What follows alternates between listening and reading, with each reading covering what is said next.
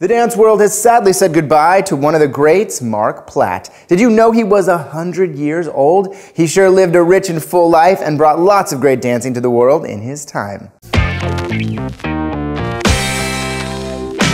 Yikes! Natalia Osipova has been facing an unfortunate series of trials in her first season as a principal with the Royal Ballet, with one injury after the other. She recently had a slip in rehearsal that caused significant soft tissue trauma in her back, and to be safe, she had to withdraw from her expected appearance as Aurora. This follows a previous incident in February when Osipova suffered a concussion after colliding with another dancer on stage. We wish her a quick recovery and hope it's smoother sailing from here on out.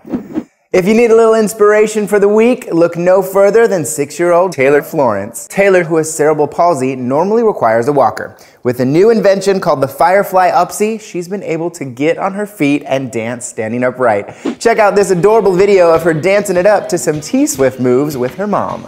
I knew you were trouble when you walked in. When does fantasy turn into reality? When does a concept video tell a love story and end with to be continued? Make sure to check out Down the Rabbit Hole, a passion project put together by Rosen that I had the pleasure of collaborating on, choreographing and playing the bad guy. There's drama, elaborate sets, and of course a killer cast of dancers. Shot by Chris Yu. Take a look and let me know what you think of the concept. Want to know what happens next? Destiny Rising is coming to the Joyce Theater in NYC on April 21st, and it is not to be missed. The show features performances and choreography of the NYC Dance Alliance Foundation as a fundraiser to benefit the organization's college scholarship program. Yay for supporting a great cause.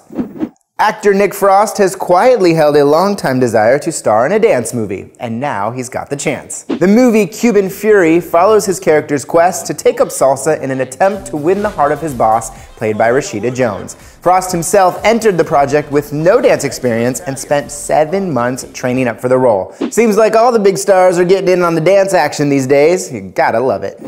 The songs of summer are already starting to drop, and I cannot seem to get Pitbull's latest Wild Wild Love with g.r.l. out of my head.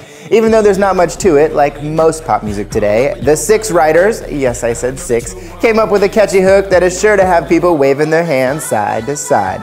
Mr. Worldwide can sit back and collect his check, but it'll be great to see what g.r.l. will do next. In the world of K-pop, all eyes and ears have been on Crayon Pop recently. Their newest music video release, features non-stop dancing to a bouncing techno beat. Though the quintet may make it look easy, there's some serious skill in their synchronicity. If you like what you see, there's definitely more to come. These gals will be tagging along with Lady Gaga this summer as part of her tour. Whee! Lots of springtime action. Check out Canadian plugger Kassie Montgomery before you go. She has scored numerous impressive title awards in her convention and competition appearances. Be sure to like, comment, and subscribe for all the latest edition. Thank you guys for watching. I'm Benjamin Allen. I will see you next time.